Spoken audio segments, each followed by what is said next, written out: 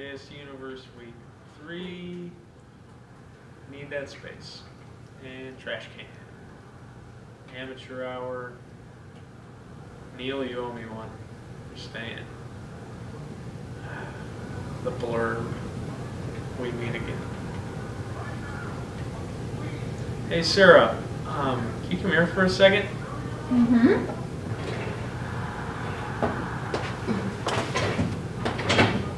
Take your time. What's up? I think I found some audition footage that we never used. I don't know why you put it in Sports Corner. You want to watch this? You want me to just delete it? Do koalas sleep an average of 22 hours a day? Yes, the answer is yes. Just play it. Okay. Hi, I'm Colin Anderson. My name's Maggie Bassessi. Hi, I'm Alex Hers. Hello, my name's Leah Nelson. Matt Coles. Hi, I'm Adam Hazy. And I'm auditioning for TV. No, the agenda. The agenda. Impressions. I can do impressions. Hey, I'm Jody Garland. Okay. I'm not a crook. Joseph Stalin. Hey, I don't like anything that's going around here. Ugh. Peter. Oh, God. Vladimir Putin. Ugh, I don't like anything that's coming around here. I don't. Mr. Sheffield. Take out the garbage, Mr. Sheffield. Oh, something that's not Russian. I don't. Do you guys like magic tricks? Because it's a plant. Bill Cosby. Ah, with the children's and the matching and the no cake for breakfast. Hello, my daughter Sasha, and Malia, my wife Michelle. We'd all like to thank you for coming here to the White House. Dankeschön, darling, Dankeschön. You're fired. You hear me? Trump. I can do Pinocchio really, really well. It's a hard knock life for us. It's hard knock. You got no strings on me. Guys, darling, don't explain. You want me to go back to doing the Russians? Jokes? Okay. You want jokes? You unleash the cracker. What do you call an undercover noodle? Okay, I forgot that joke, honestly. Picture show, second balcony. All right. Why did the bartender walks into the bar and he's like, it's time for my shift. What do you call an undercover noodle? An impost? No, that was like a specific type of noodle. Was that hot in here? It's the kind you put in the spaghetti with the long noodles. Was the place we meet, second seat, love that street. You know, I thought it was ready for TV too, but it's like when I look in the mirror, like I don't like what I see. You were sweet. I have this hosting thing in the bag. It's hard out there. I'll see ya. Well, that was something. Colin looked nice, right? We lead a bunch of circus freaks. Yeah, but no one's hairy, you know? Like the bearded lady, we don't got one of those. I'm deleting these. That's probably a good idea. Wait, hold on a second. What's this? That's nothing. You know, you should just delete it with the others. It's like pretty unimportant. It's probably Adam trying to like tie his shoes again. You know how he does that. Why does it say Volpio's audition? That was a project that I worked on. You can just go ahead and delete Play that. it? All right, I'm gonna play it. delete. Hi, my name is Sarah Volpio, and I'm auditioning for Shoemaker number 5. I believe in a thing called love, just the rhythm of my heart. I can do it. I believe in a thing called love, just the rhythm of my heart. And a chance we can make it now. When our head goes down, I believe in a thing called get down. I'm sorry. Not talking to you. Are you coming back? No. I I didn't get the part if that helps.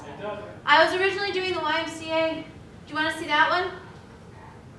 I'm so... Live from the Franklin Hall studio at Kent State University, it's The Agenda. And now, here's your host, Alex Hers. Thank you. Thanks. Wow, good evening and welcome to another episode of The Agenda, the only show airing on TV2 right at this moment. I'm Alex Hers. Let's get started. The Corona Fire Department in California made headlines this past week after they rescued a man who collapsed while mowing his lawn. After taking the man to a nearby hospital, the firefighters finished the job the man had started. Incidentally, 80% of the wildfire in Corona is now gone thanks to the many wildfires that were never put out. King Jim, the Tokyo-based office supply company, created a wearable mattress suit. The suit is made of nylon and polyester, and you can be worn over your clothes. What doesn't it include? The approval of society to sleep wherever the hell you feel like.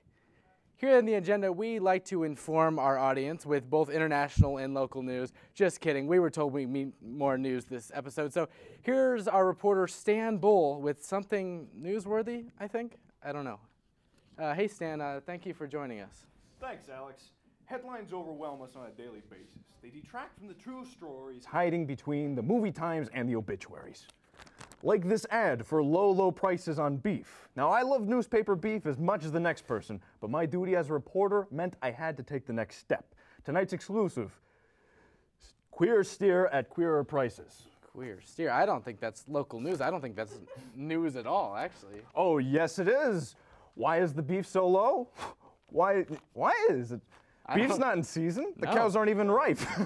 They're not even ripe enough to be picked yet. What's this beef doing on the market? Who put it there? What does it want? Are these cows even legal citizens? We gotta know. Yeah, I mean, but I have to say, that's really not news at all, actually. I know, it was a slow news week. No one even got robbed. I just need something for the real man. Okay, I understand, Stan. It's hard out there, but beef? Beef is the best you had, huh? I used to work for the 946 News. Now, I do the Sunday Flashcast. Have you ever seen the Sunday Flashcast? I never have. No one has. We don't even have camera guys. I'm sorry, Alex. This was a waste of my time, Stan, your time. I'm sorry. Buddy. I'm sorry. That got really sad at the end, but I guess that's what the people want to see these days. Anyway, buy your beef at the store, everybody, not newspapers. We'll be right back. I see it! There are some moments only the forest can inspire. Find yours at discovertheforest.org. Natural, organic, gluten and BPA free. Hi, I'm Lane Adams, and I'm a woman. I enjoy a good hanky-panky just like most women, and I want a birth control that won't let me down. That's why I choose Spud Bud, an all-natural, 100% organic birth control. Spud Bud is a one-time insertion and is effective for up to 25 years. It is clinically proven to prevent pregnancy as well as STDs, certain types of cancers, and Ebola. Really? That's awesome. Try it. Spud Bud is not 100% effective and may cause diabetes, abnormal hair growth, and heart disease. Any malfunctions with Spud Bud may result in one or more infants. Ask your doctor about Spud Bud and take back control of your life today. In an interview with Oprah Winfrey this past week, Raven Simone stated that she does not want to be labeled as African American or gay, but rather as a human who loves other humans. Raven doesn't want to be labeled at all, actually. If you take a look at her driver's license, all it says is alive. Kent State alum Josh Cribbs visited town this past week, which was apparently a big deal for all the, baseball fans out there. TV2 saw it fit to cover the fact that he happened to be in the same zip code. Now, not to be outdone, The Agenda has landed a Kent alum of their own, 2008 graduate Jason Covey. Wow. I still don't quite understand why I'm here. So, Jason, could you tell the folks at home, where we met? Your sheets. Oh, boy. Look at this college guy. He's back at his old stomping grounds. Just could not stay away, could you? No, I needed gas. I got some coffee, black 2 sugars. I got you. You came back to Kent State to refuel, recharging the old batteries? No. I literally just happened to be in the area at Sheets. when you came up to me and accosted me while you were buying your extra small condoms. Okay, all right. He's joking. Two guys, college friends, just messing around, huh? Hanging out with my bro Justin over here. We've never met. But we bleed blue and gold. No, I really don't care about Kent State University. I mean, my sister goes here, but she's majoring in like medieval studies or something like that. Anyways, I was just driving through here on my way to Stowe and I needed gas. But you're... No, listen. I left here in 2008 with a degree in hospitality management, which certifies me to work in an office where I do nothing related to hotels, hospitality, or people. But the Flashes, go Flashes. I mean, I couldn't care less. I don't identify myself as a Kent State alum. I graduated like summa cum butthole or something. I mean, come on, man, can I go? All right, but homecoming is coming up and Josh Cribbs was in town. That's a big deal for a school. I mean, we have an Annie Ann's now, too, right? Yeah, I'm gonna go. Oh, hey, while I have the floor, if anybody needs someone with a degree in hospitality management to come work for them, please contact me. Please. It's hell out here. I can't leave. Well, I am sorry about that, folks. People from Kent State are usually, so kind and they're giving and, they're pretty personable, too. Anyway, a Japanese company has created the very first hugging chair. The chair was invented to help people feel less lonely. The Tranquility chair can be yours for only $494 because nothing makes you feel less lonely like spending $494 for a hug. Anyway, take a look.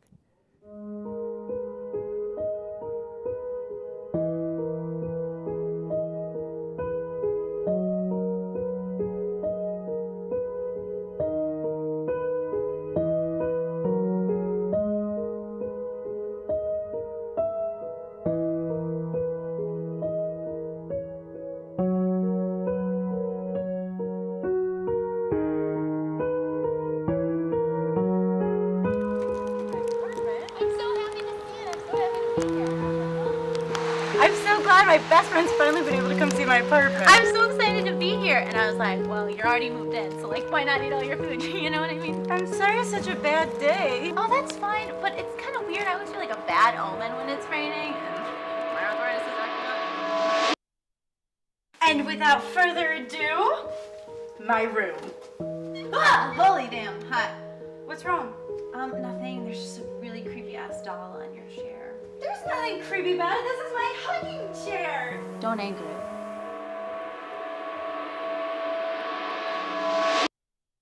Plus, I have intro to anthropology, so it's kind of a packed schedule. That's wonderful. So how long have you had that? Oh, that? My mom gave it to me when my mom and dad split up. I was like 4. I don't know, it just makes me feel at home, My house must have felt different.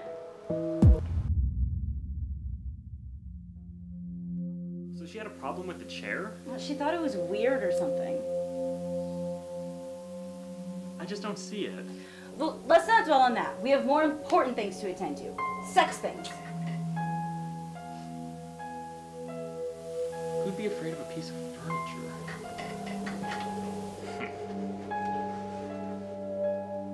You're not so scary. It's actually quite comforting. Nice and warm, got a lot of love, and oh god, it's getting too tight. Okay.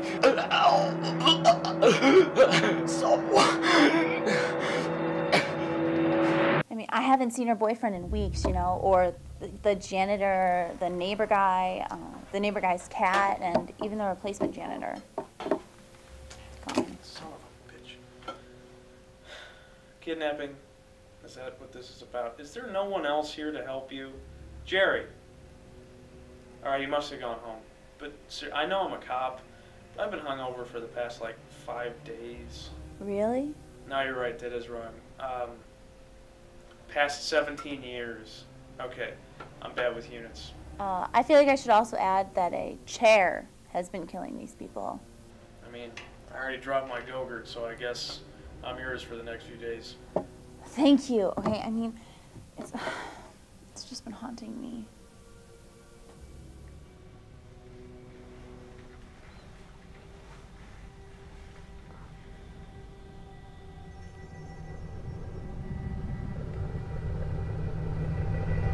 What do you mean, suspicious history? Tragic fires, escaped convicts, tax evasion. You know, this did used to be an old folks' home.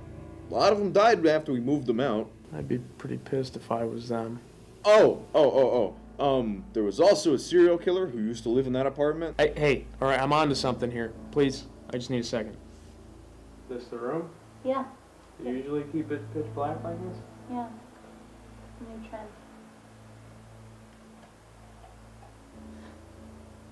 Yeah, I don't think there's anything to worry about. I'm gonna get out of here. No, please, you're the only one that believes me. Watch the door.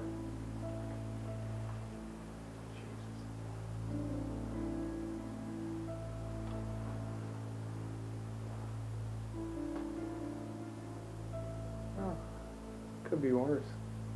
Don't look so bad.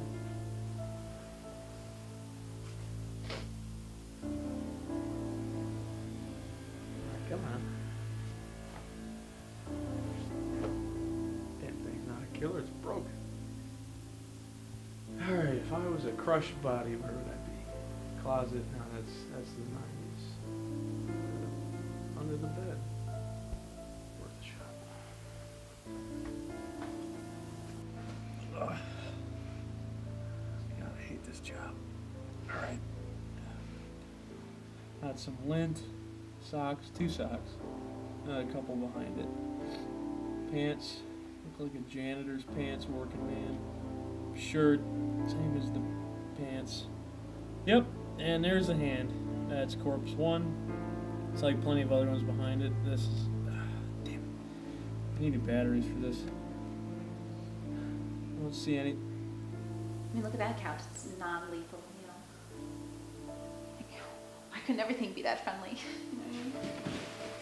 What happened? What do we do? Burn it to the ground. Have you had that the whole time?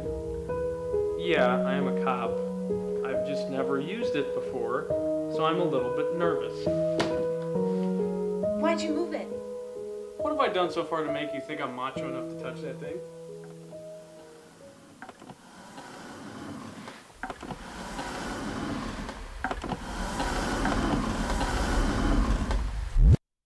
When will you guys learn to leave the lights on around here? There's a chair thing running around, and you people like it dark. Watch, ready? Scary, friendly, scary, friendly, scary, friendly, scary, friendly, scary.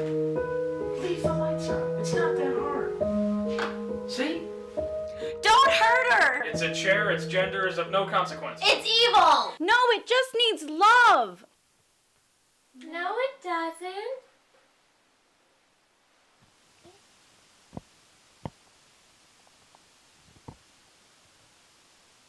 It needs blood. Oh, hell no. Come on, you son of a bitch. I'll send you back to the big IKEA catalog in the sky. Not quite sure what that means. Ah! Yeah, stop dropping this. See if it... Ow. Jeez. Oh. Oh!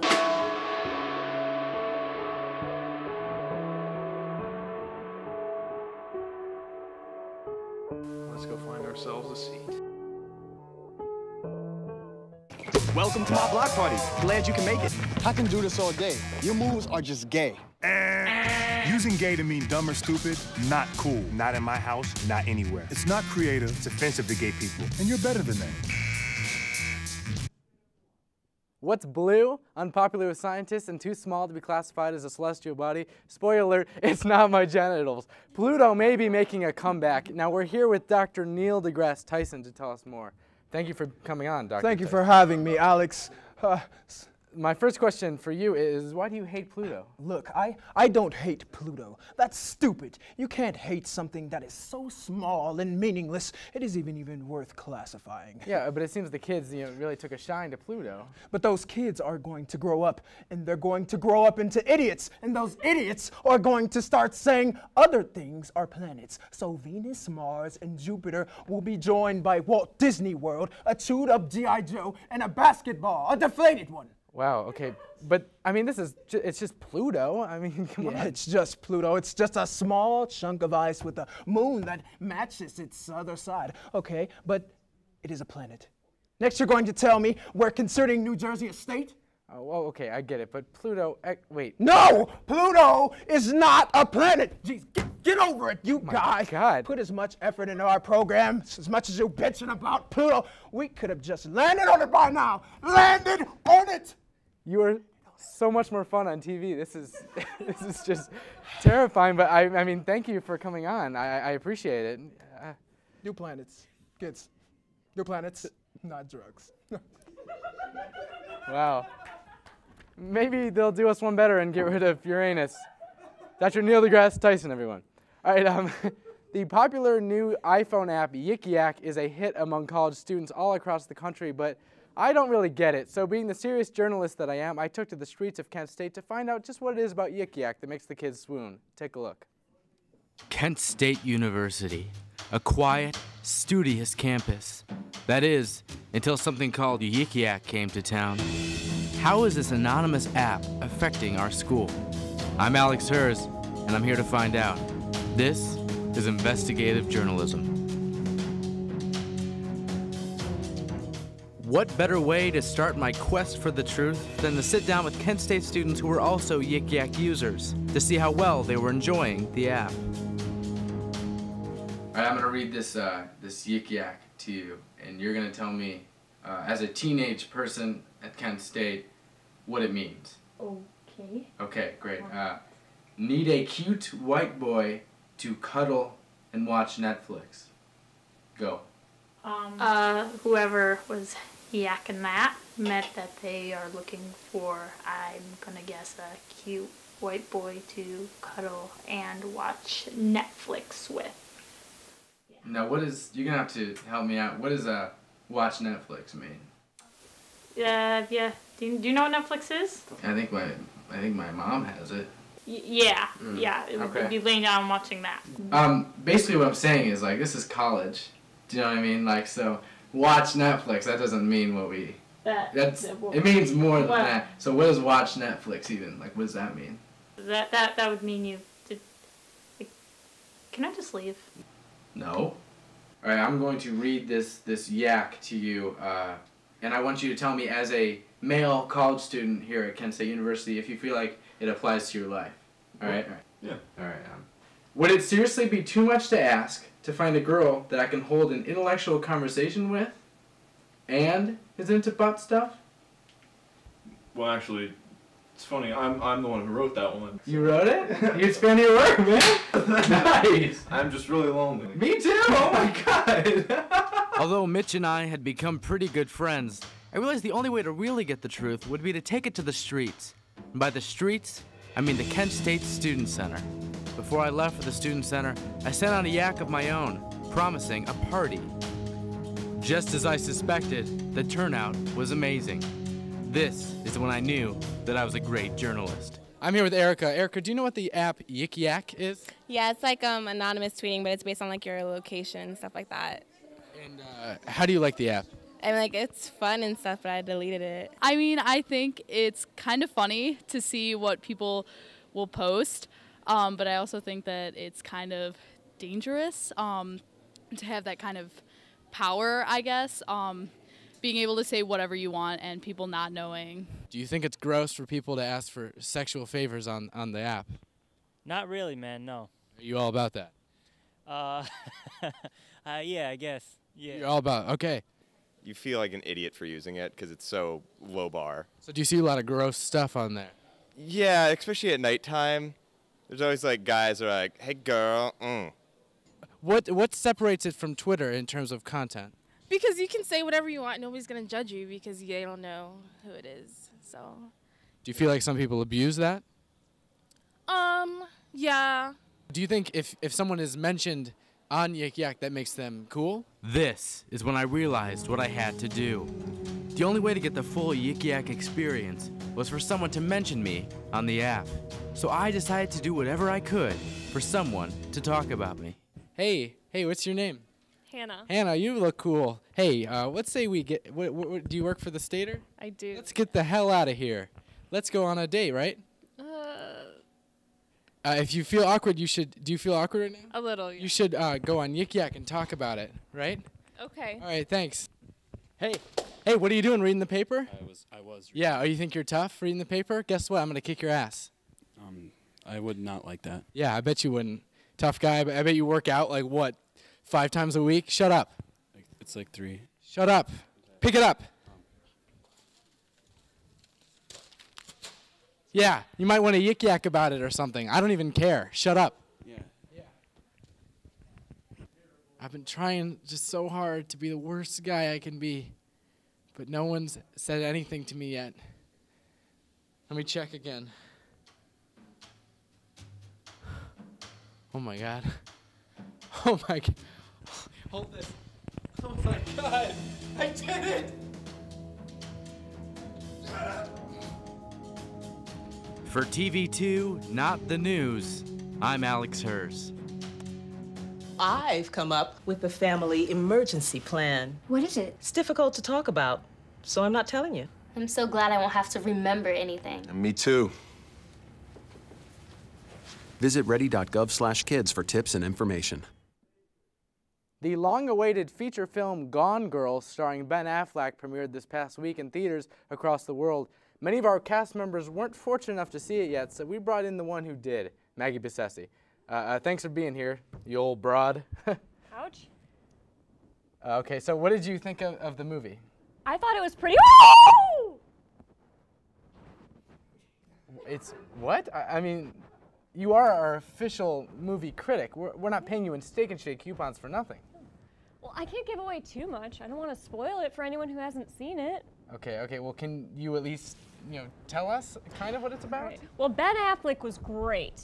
And his character's wife, not Ben Affleck, was even better. Smoking hot.